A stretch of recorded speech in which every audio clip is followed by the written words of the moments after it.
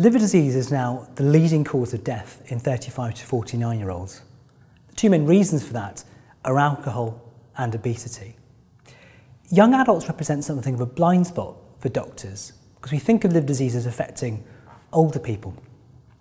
But what we now know, with the help of the Children of the 90s study, where over 4,000 participants had liver scans, is that, incredibly, age 24, as many as 1 in 5 people will have fat within their liver, and importantly, 1 in 40 will have signs of scarring of the liver.